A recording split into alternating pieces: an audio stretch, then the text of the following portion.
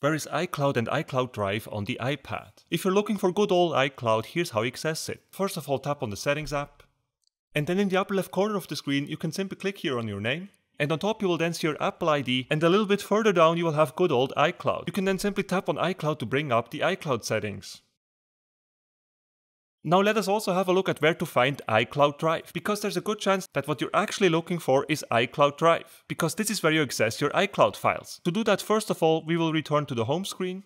And now to access the files that are on your iCloud Drive, we will need to open up the Files app. In my case, the Files app is situated here in the dock. It looks like this here.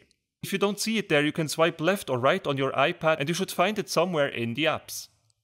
If you still can't see it, another thing that you can do is to swipe down with one finger from the middle of the iPad, and this will bring up this search box. Then there you can simply type Files, and you should then most definitely find the Files app. Now to open it up, simply tap on it. And now here on the left side you will find good old iCloud Drive.